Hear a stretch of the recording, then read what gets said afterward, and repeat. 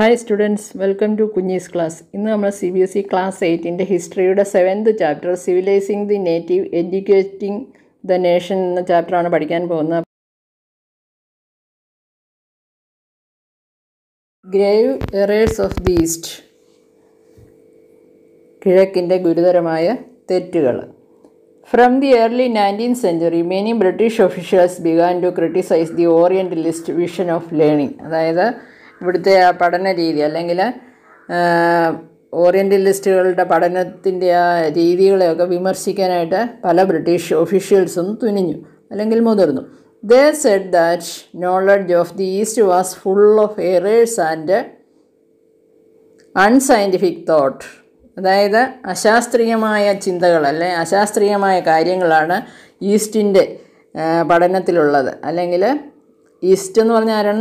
നമ്മളെന്താണ് പറയുന്നത്? ഈസ്റ്റേൺ എന്ന് പറയുന്നവർ പൗരസ്ത്യർ എന്നാണ് പറയുന്നത്, മറ്റവർ വെസ്റ്റേണിലുള്ളവർ പാശ്ചാത്യർ അല്ലേ.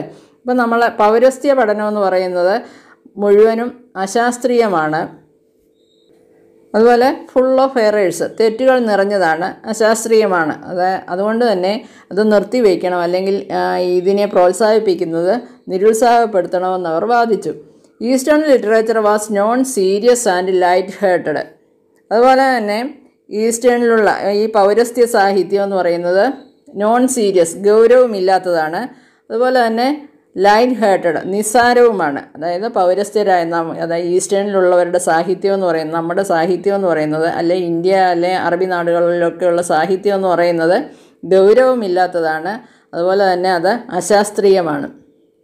So they argued that it was wrong on the part of the British to spend so much effort in encouraging the study of Arabic and Sanskrit language and literature. അതിനാൽ തന്നെ അറബി അതുപോലെ തന്നെ സംസ്കൃതം, അറബി നാടുകളിൽ അല്ലെങ്കിൽ നമ്മുടെ ഇവിടെയാണെങ്കിലും മുഗളന്മാരൊക്കെ ഉള്ള സമയമാണല്ലേ. അപ്പോൾ ഇവിടെ നേരത്തെ നമ്മൾ പഠിച്ചു അല്ലേ, ഇവിടെ അന്ന് ഹിന്ദു മതവും അതുപോലെ തന്നെ ഇസ്ലാം മതവുമേ ഉള്ളൂ. അപ്പോൾ ഈ രണ്ട് ലാംഗ്വേജേ ഇവിടെ ഉള്ളൂ, സംസ്കൃതവും അറബിയുമേ ഉള്ളൂ. അപ്പോൾ ഈ സംസ്കൃതം അറബി ഭാഷകളുടെ സാഹിത്യത്തിൻ്റെ ആ പഠനത്തെയൊക്കെ പ്രോത്സാഹിപ്പിക്കുന്നത് തെറ്റാണെന്ന് ഈ ബ്രിട്ടീഷ് ഒഫീഷ്യൽസ് വാദിച്ചു. James mill was one of those who attacked the orientalist. The British effort he declared should not be to teach what the natives wanted or what they respected in order to please them and win A place in there head. ഈ ഓറിയൻ്റലിസ്റ്റുകളെ പ്രതിരോധിച്ചവരിൽ അല്ലെങ്കിൽ attack ചെയ്തവരിൽ പ്രധാനിയായിരുന്നു James mill എന്ന് പറയുന്ന ഒരു British official. അയാൾ വാദിച്ചത് the British effort he declared should not be to teach what the natives wanted. നേറ്റീവ്സിന് എന്താണോ വേണ്ടത് അതല്ല അവരെ പഠിപ്പിക്കേണ്ടത്, but or what they respected, അവരുടെ ബഹുമാനമോ അതൊന്നും അല്ല നമ്മൾ പഠിപ്പിക്കേണ്ടത്. പിന്നെ win A place in there head, അവരുടെ ഹൃദയത്തിൽ ഒരു ഇടം നേടുക എന്നുള്ളതാണ് നമ്മൾ ചെയ്യേണ്ടത്. കാരണം അവരെ പഠിപ്പിച്ച് വലിയ ആളാക്കിയിട്ടൊന്നും നമുക്ക് കാര്യമൊന്നും സാധിക്കാനില്ല അല്ലേ. അപ്പോൾ അവരുടെ ഹൃദയത്തിൽ ഇടം നേടുക, നാട്ടുകാർക്ക് എന്താണ് വേണ്ടത് അല്ലെങ്കിൽ അവർ ബഹുമാനിക്കുന്ന എന്താണെന്ന് നമ്മൾ പഠിപ്പിക്കേണ്ട കാര്യമില്ല എന്ന് അദ്ദേഹം പ്രഖ്യാപിച്ചു. The aim of education ought to be teach what was useful and practical. അതായത് the aim of the education, ആ വിദ്യാഭ്യാസത്തിൻ്റെ ലക്ഷ്യമെന്ന് പറയുന്നത് പ്രയോജനകരവും പ്രായോഗികവുമായത് പഠിപ്പിക്കുക എന്നതായിരിക്കണം. So Indians should be made familiar with the scientific and technical advances that the west had made. അതുകൊണ്ട് തന്നെ ഇവിടുത്തെ ലാംഗ്വേജോ അല്ല ഇവിടുത്തെ കൾച്ചറോ അല്ല അവരെ പഠിപ്പിക്കേണ്ടത്, പൗരസ്ത്യ ദേശത്തെ അതായത് വെസ്റ്റേണിലുള്ളവരുടെ കവിതകളെയും അല്ലെങ്കിൽ വിശുദ്ധ സാഹിത്യം, സയൻറ്റിഫിക് അല്ലെങ്കിൽ ടെക്നോളജിക്കലായിട്ടുള്ള ശാസ്ത്രീയമായിട്ടും സാങ്കേതികമായിട്ടും ഒക്കെ ഉൾക്കൊണ്ടിട്ടുള്ള മുന്നേറ്റങ്ങൾ അതൊക്കെയാണ് നമ്മൾ ഇവരെ പഠിപ്പിക്കേണ്ടത്. അല്ലാതെ ഇവിടുത്തെ കൾച്ചറോ ഇവിടുത്തെ രീതിയോ അല്ല ഇവിടുത്തെ ലാംഗ്വേജോ അല്ല പഠിപ്പിക്കേണ്ടതെന്ന് അദ്ദേഹം വാദിച്ചു. By the 1830s, the attack on the Orientalists became sharper. One of the most outspoken and influential of such critics of the time was Thomas Babington Macaulay.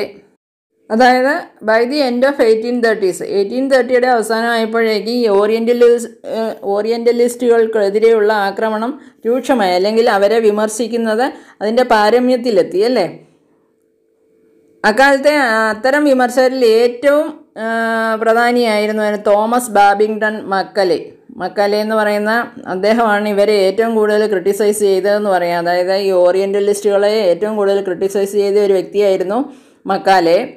He so India as an uncivilised country that needed to B civilised. അതിന് ഉദാഹരണമാണ്, അല്ലെങ്കിൽ അദ്ദേഹത്തിൻ്റെ കാഴ്ചപ്പാട് എന്തായിരുന്നു? India എന്ന് പറയുന്ന ഒരു അപരിഷ്കൃത രാജ്യമാണ്, അതിനെ പരിഷ്കൃത രാജ്യമാക്കേണ്ടത് നമ്മുടെ ആവശ്യമാണ്, അല്ലേ? അപ്പം അതുകൊണ്ടാണ് അദ്ദേഹം ഇങ്ങനെ വാദിച്ചത്. അതായത് ഇന്ത്യ ഒരു അപരിഷ്കൃത രാജ്യമാണ്, ആ അപരിഷ്കൃത രാജ്യത്തെ ഒരു പരിഷ്കൃത രാജ്യമാക്കുക, ഒരു സിവിലൈസ്ഡ് കൺട്രി ആക്കുക. അതിനു വേണ്ടിയിട്ടാണ് അദ്ദേഹം പറഞ്ഞത് ഈ ഓറിയൻ്റലിസ്റ്റുകളുടെ ആ രീതി മാറ്റിയിട്ട് വെസ്റ്റേണിലുള്ള വിദ്യാഭ്യാസം ഇവിടെ കൊണ്ടുവരിക, അല്ലെങ്കിൽ വെസ്റ്റേൺ തോട്ട്സും കൾച്ചറും ഒക്കെ ഇവിടെ കൊണ്ടുവരിക എന്ന് പറഞ്ഞത്. No branch of Eastern knowledge, according to him, could be compared to what England had produced. Who could declared Macaulay that a single shelf of a good European library was worth the whole native literature of India and Arabia. അതായത് അദ്ദേഹം പറഞ്ഞത് നല്ലൊരു European ലൈബ്രറിയിലെ ഷെൽഫിലുള്ള പുസ്തകങ്ങൾക്ക് തുല്യമായിട്ട് പോലും ഇന്ത്യയിലെയും അല്ലെങ്കിൽ അറേബ്യയിലെയും ഒന്നും മുഴുവൻ പ്രാദേശിക സാഹിത്യത്തിനും അത്ര പോലും വിലയില്ല. അല്ലെങ്കിൽ ഇന്ത്യയിലെയും അറേബ്യയിലെയും മുഴുവൻ സാഹിത്യം എടുത്താലും ഒരു യൂറോപ്യൻ ലൈബ്രറിയിലെ ഒരു സിംഗിൾ ഷെൽഫിൽ ഉൾക്കൊള്ളുന്നത്ര വാല്യൂവേ ഉള്ളൂ എന്നാണ് അദ്ദേഹം പറഞ്ഞത്.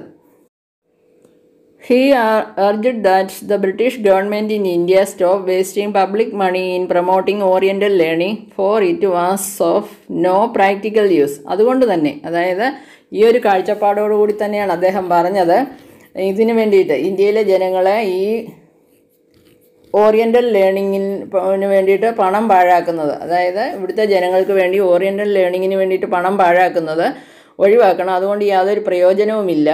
അതുകൊണ്ട് തന്നെ അങ്ങനെ പണം പാഴാക്കുന്നത് അവസാനിപ്പിക്കണമെന്ന് അദ്ദേഹം വാദിച്ചു.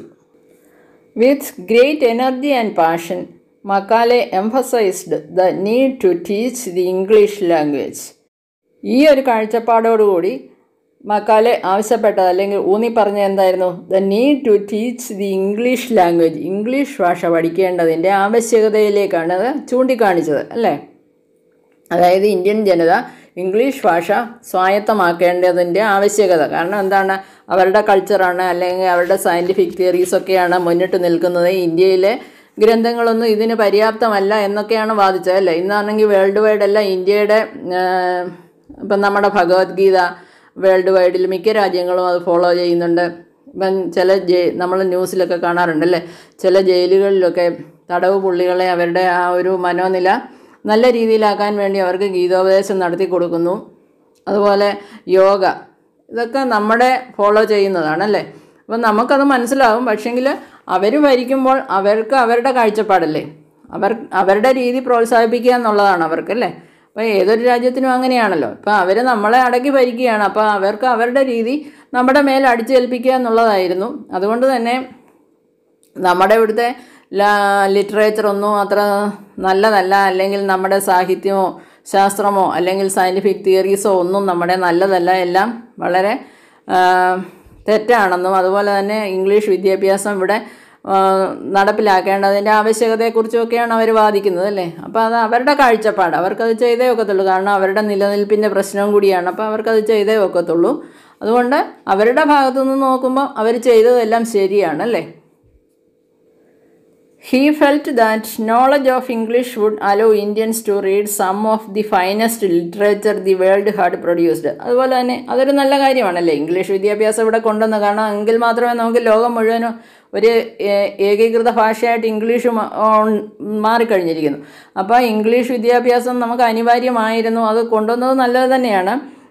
ഇംഗ്ലീഷ് ഭാഷ അദ്ദേഹം അതിന് പറഞ്ഞ ഒരു കാരണം ഇതാണ്. He felt that knowledge of English would hello Indians to read some of the finest literature of the world had produced.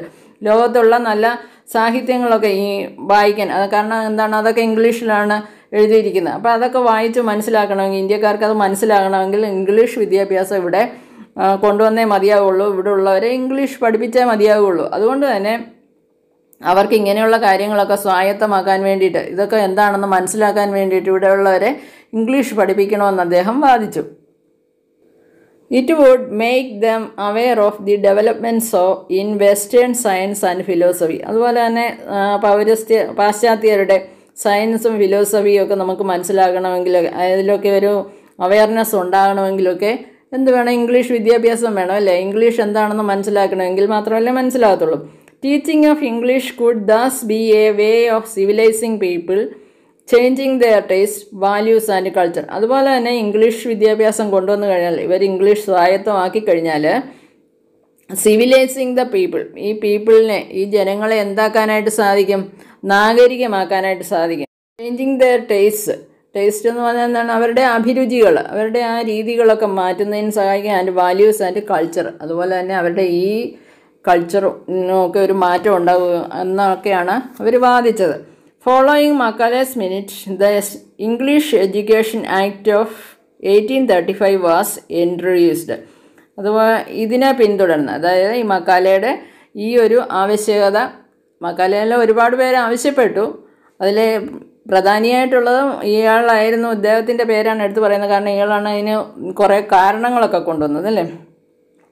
English Education Act of 1835 was introduced. The decision was to make English the medium of instruction for higher education and to stop the promotion of Oriental institutions like the Calcutta Madrasa and Benares Sanskrit College.